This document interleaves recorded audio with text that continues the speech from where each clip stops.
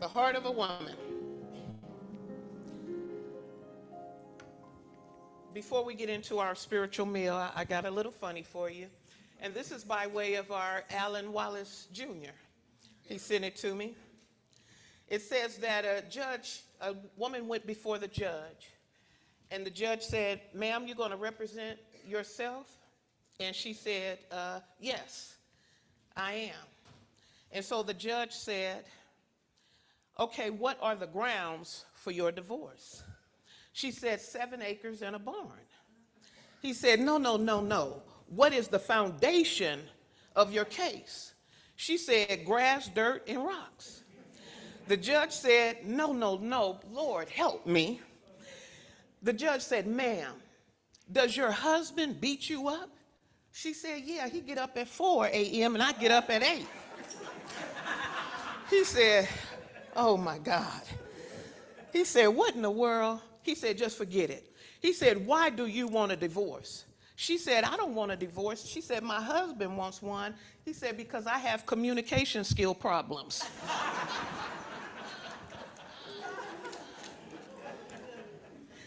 The heart of a woman. And then chapter 4, soul, in our text. And I will reference Luke. Luke, for the metaphysical terms, it means light giving. It says, when we cease clinging to the outside, the spiritual has space within to be. Luke 1:45 through 47 says, "Blessed is she who believed in the Lord that will fulfill the promise."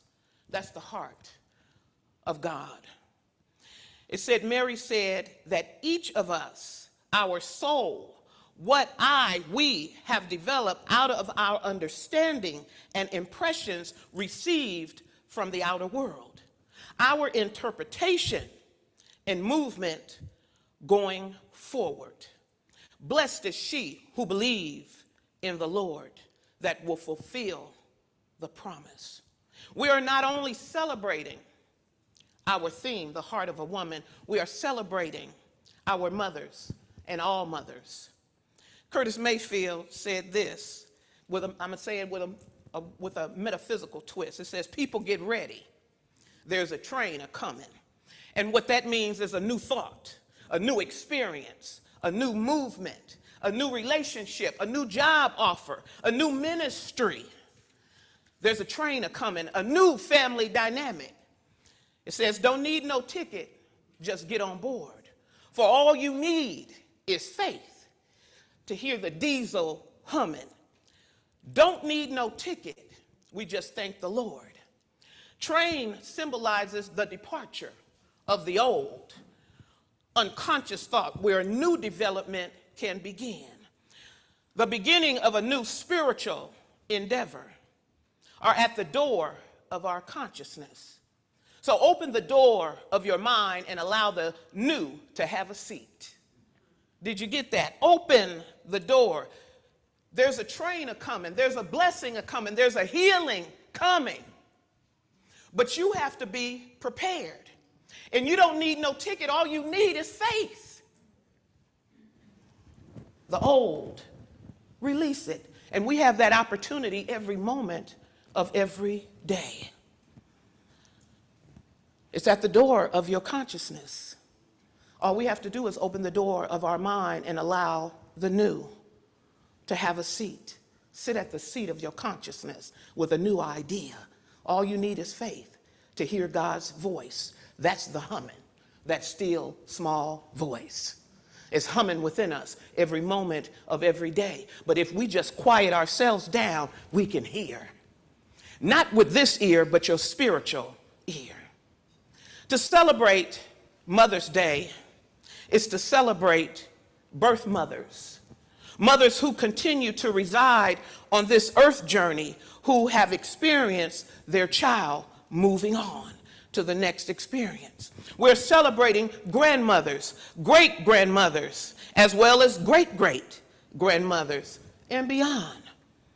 To celebrating stepmoms, godmothers, foster mothers, adoptive mothers, spiritual mothers, fathers who have taken on the role utilizing their feminine aspect, the heart, the nurturing, the compassionate aspect, that intuitive nature to be caregivers and to take care of. So see, we're not talking about gender. We're talking about an aspect, the feminine aspect, which all of us have, men and women. There's a part of us. We have that wisdom, which is that masculine, that power, the execution of an idea. And then we have that nurturing, loving aspect of us. And when you look at the family dynamics, when you have the mother and the father is strict and tell you to do this and to do that. And then the mother with her love and nurturing. Oh, baby, come on. It's okay. It's going to be all right. But we're talking about that feminine aspect. And I think men weren't taught to utilize theirs to the fullest. Because when they were little boys, 5 and 6, and they started to cry, the uncles and fathers would punch them in the chest and tell them to suck it up, because they thought that releasing tears made you weak. But no, since God gave us all tear ducts, I'm thinking we're supposed to use them. Everybody has emotions. Everybody has sadness at some time. And the way to release that emotion, that anger, sometimes is with tears. We can have tears of sadness and tears of joy. So men, get in contact with your feminine aspect. It's all right. We're celebrating that feminine aspect. This celebration, this theme is not limited to its gender. It's about our God-given powers, and when utilized divinely, represents the presence and faith in our Creator. Each woman, each man contains within it the feminine aspect and the masculine aspect, and it's referring to us looking deeper. The two-fold attributes of all of God's creative ingredients. We are so good at separating this from that. But our Creator created all together. And that's what we talk about, unity. We're always dividing up things and separating people and situations. But when we bring it all to the altar, then the Spirit of God can alter what needs to be altered. Amen? All over the world, during this time, we gather in family homes, restaurants. We give flowers, gifts of all kinds to show our love and appreciation for the mother qualities. All of those sentiments are beautiful. But if we can express our unconditional love at every opportunity availed, we then can build our spiritual love muscle. So we shouldn't wait. And my husband taught me this when Mother's Day came and birthdays came and I didn't get no card or nothing. I've told y'all before, he said, don't no calendar dictate how I'm going to spend my money and what I'm going to do. So it had me to appreciate the times when it was unexpected. And he brought in a card or some flowers. So we don't need a date on the calendar to show love and to bring flowers. Because, you know, Hallmark is having a field day with us. The flower shops, that's what they're waiting on. There's nothing wrong with supporting, but we have to think deeper and give the love every single day. And it doesn't have to mean digging deep in your pocket, because love is right here. And we can give it every moment of every day. We don't have to get angry unless we choose to. That's a choice. People can't get on your nerve unless you allow it. People don't make you angry, you decide to get angry. Everything that we do is first a choice, a decision. It's a thinking about a thing. It's not about what happens to you, it's about what you think about and what you do about what has happened. Because we can't stop things from happening in our lives. We have no control over nobody else but self. And it's going to take every year that we take a breath on this earth to get ourselves in check. Even a 2-year-old don't obey us. You tell them, don't touch that. Go sit down over there. They do what they want to do. So why are you trying to control a grown person? when you got work to do on self. Every breath we take, every day that we're given, is to get self right with God. It's to lift yourself up. It's to be inspired by the word, by truth. That's what this life journey, that's what this earth walk is all about. Because we will never exhaust or limit the presence and power of God. So we should spend every moment trying to touch that hem. Amen? Amen. The heart of God operating through our individual heart space, not my limited love. I got to use God to give real, true love. Because when we depend on ourselves, we're limited. We do it conditionally. If you do that for me, then I'll love you, I'll call you, I'll thank you. So I don't trust myself. I need God to guide me. So we have to give true love, because the universe, the atmosphere knows when it's not real. See all these little hugs like this? That ain't real, that's just an act. A physical act that we do to make people think. But when we can truly give love from our true center, from the soul of who we are, that's when the atmosphere, the cities, the states, the countries, and the world will change. See, it's too much fake love going around here, and that's why we see all of these wars and all of this that's going on. Because, see, you can't fool the universe. And God knows us by our hearts. See, we can say anything. We can even be persuaded to think certain things. But what truly is real is what you feel in your heart. And that's why we got to nurture it. The heart of a woman. The heart of nurturing, compassionate love. Real. There's a song called Real Love. And that's what we need, God's love, because it's real.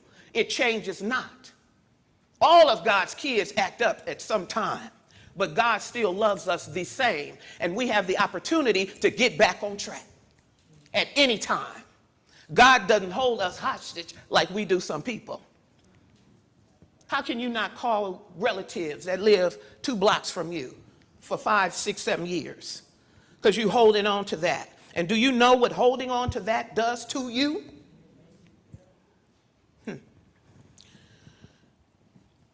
God's love operating through me. Because we've been through some stuff, and we hold on to some stuff. And so that taints and obstructs thinking right, productive thoughts. When you hold on to stuff, you're unable, because you got barricades in the mind, to think cleanly and purely. You're unable. And that's why you're supposed to release that does not serve you, so that you open up your mind channels that the wisdom of God can flow through. In chapter 4, Ernest Holmes says, the feminine principle, universal soul, the true inner womb, the womb of nature, the holy mother, which is the receptor of spirit, the soil, receptive to the seed. So when we plant a seed in a soil, that soil receives that seed and then nurtures it. And then that seed cracks open and becomes what it was designed to do. So it is with consciousness. So it is with our heart center. So it is with our soul. We are receptive. And so whatever is planted and you catch it and hold on to it like the soil holds on to the seed, something's going to crack open. You get to decide what's going to crack open and be. Amen? God gave us that choice, dominion and choice to decide. And yes, some things come along, but that's okay. We are equipped to deal with it all. God gave us everything we need to deal with whatever comes out of the outer. Why? Because our inner is more powerful. than the outer. The inner has created all of that that's in the outer. We misuse the power of God when our heart is heavy, filled with pain, resentment, regret, hurt, and we play those sad movies over and over again. How many times have you told that same story that hurt you so bad? You know what he did, you know what she did. That's like just playing that same movie over and over and sitting there with a box of tissue just crying, or a gallon of ice cream just eating.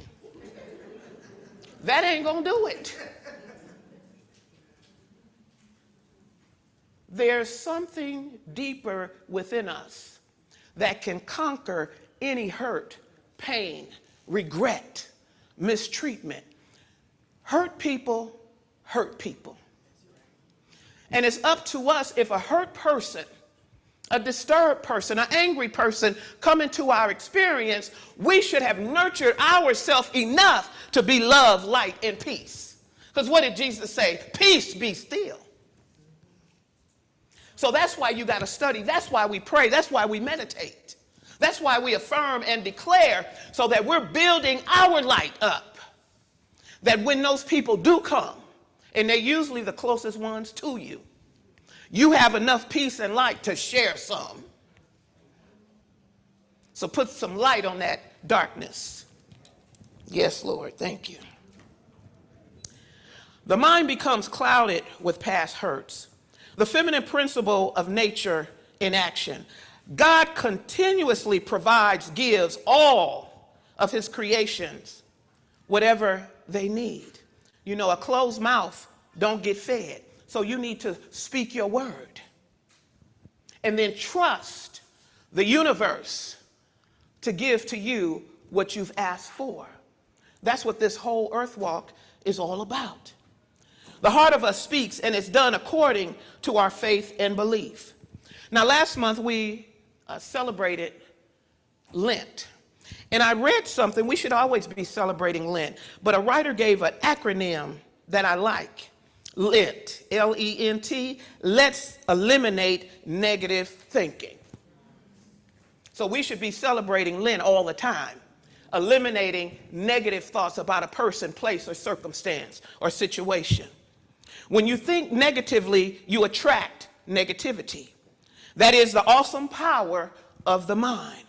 When you confront the world with negative thoughts, you will have experiences to confirm what you are thinking. Thought to experience, that is the process. It is not the other way around. What you believe people and the world are doing to you is actually a reflection of what your thoughts are drawing to you. Yes, Lord. What we believe, we are attracting.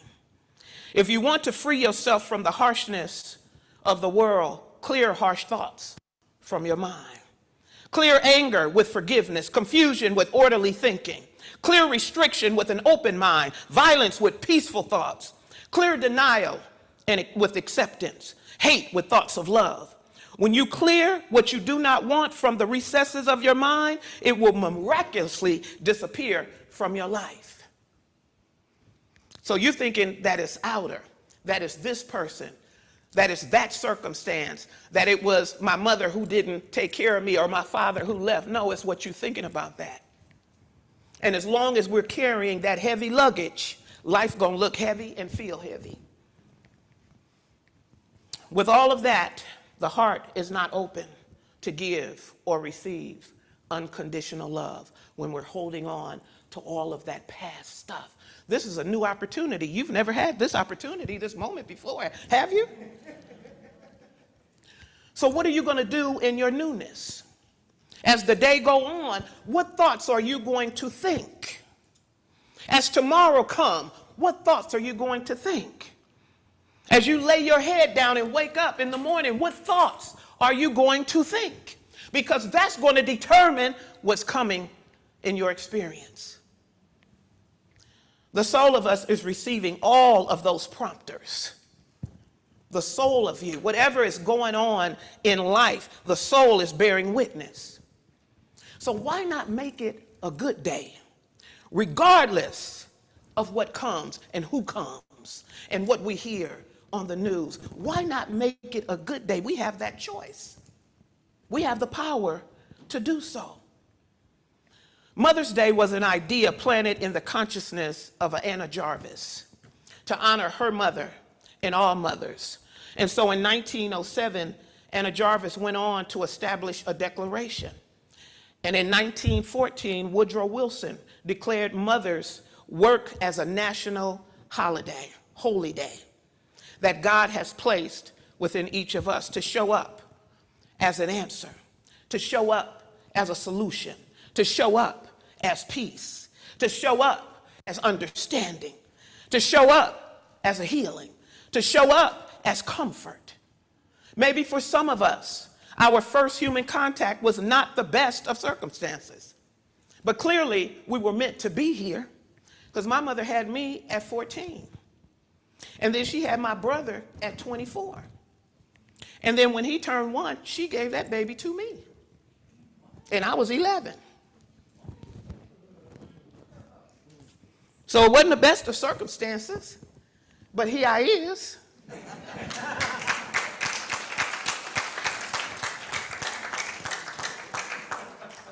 She did the best that she could. And it took me studying this teaching to realize that. Because for years I held some anger. You know, because she was still partying. She was 24. Cute little thing. So she, you know, she wanted me out. Here, you take this baby. So everywhere I went, I'm 11, 12, carrying this baby. Couldn't even hopscotch with my friends because I had this baby, but that's the way it was supposed to be, and I had to make the best out of it. So when I started studying the teaching and praying, God told me, your mom did the best that she could with what she had. And if I was not equipped by God to handle it, it would have went a different way. But God equipped me to handle it. And my brother now, he 50, almost 53, wonderful young man with a family. That's how it was supposed to be. So if we quit looking at the problem so we can see past it to the solution, to the answer, it'll turn out just fine. God will get the glory.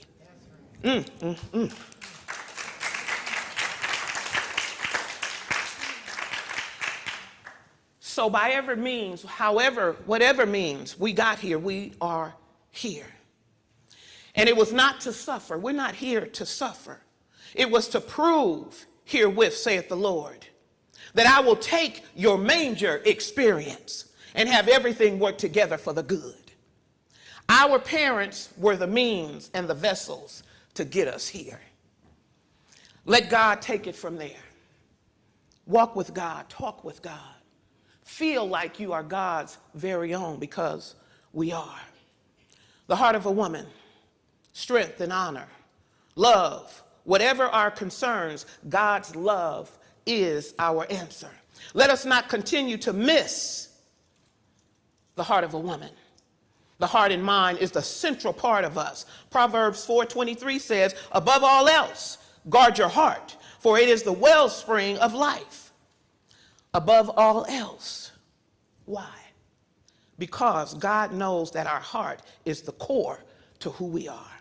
The heart is the source of all of our creative, our courage, our creativity, our courage, our convictions.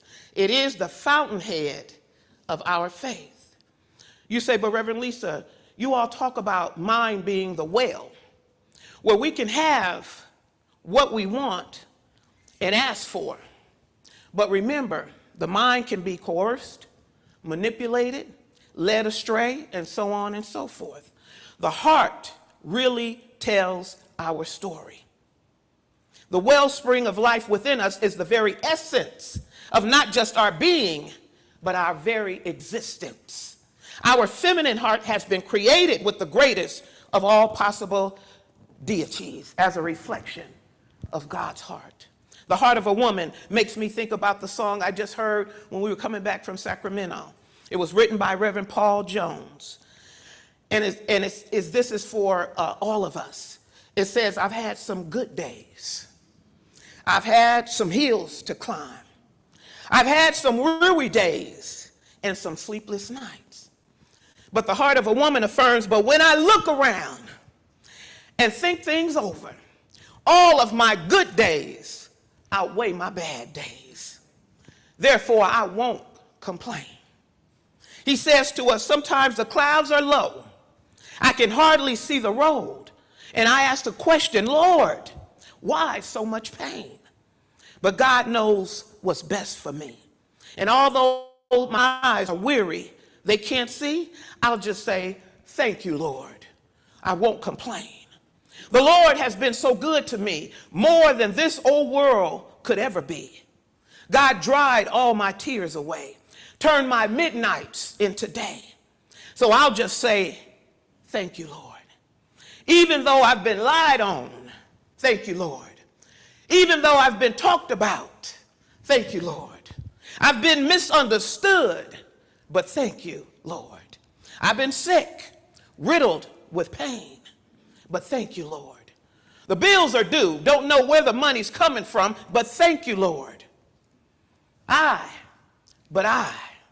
won't complain. That's the heart of a woman, that faith, that trust and belief in a power we don't see, but we can experience. Knowing without evidence is opportunity, sleeping on the job.